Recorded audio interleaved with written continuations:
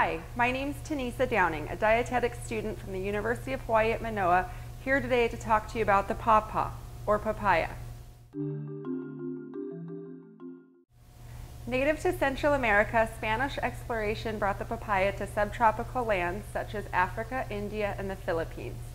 It wasn't until 1910 that a commercial variety known as the solo papaya was introduced to Hawaii by Dr. Garrett P. Wilder, a botanist at the Bishop Museum.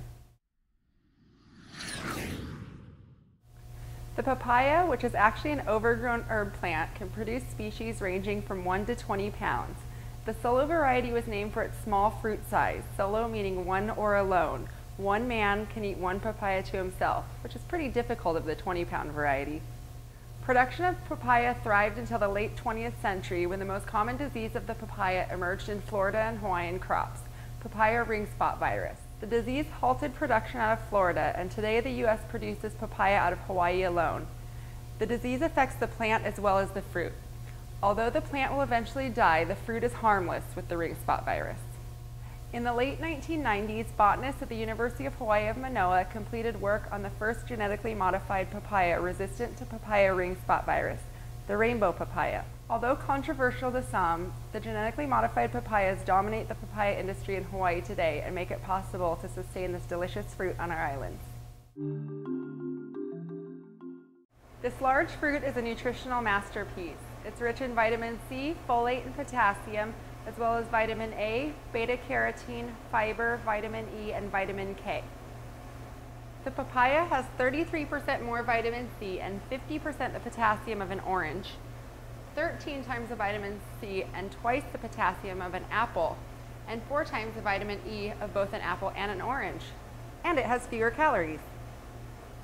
Papayas are also known for the enzyme papain, which breaks down proteins and cleanses the digestive tract. It's a natural digestive aid and a weight loss fruit. Now that I'm at the store, how do I pick a papaya? First off, latex allergies beware. Papayas contain chitinases, which cause latex fruit allergy syndrome. Green unripe papaya can be chosen, but only if intended to cook, as to denature the protein for consumption. Also, green papaya will lack the sweetness of a ripe papaya. Fruit to be eaten raw should be chosen by the coloration of the skin. A ripe papaya will have orange, yellow, and amber-hued skin and be soft to the touch. Patches of yellow on the papaya can be ripened on the counter. Papaya is also very perishable, with a shelf life of 3 to 8 days. It can be kept in the refrigerator to retard spoilage. The sweetest part of the papaya is at the end, furthest from the attachment to the stem. Just cut a papaya lengthwise, remove the seeds,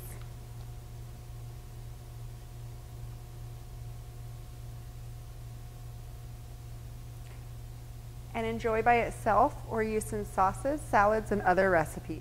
Not only can you eat the fruit, but the young leaves of the plant can be sautéed in a side dish or steeped into an immune-boosting tea. The seeds are deliciously spiced and can be used in recipes as well. Salad dressings are a very popular choice.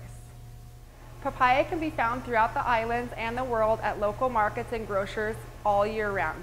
So enjoy the papaya not only for its sweet and musky flavor, but also for its nutritional benefits. Mahalo!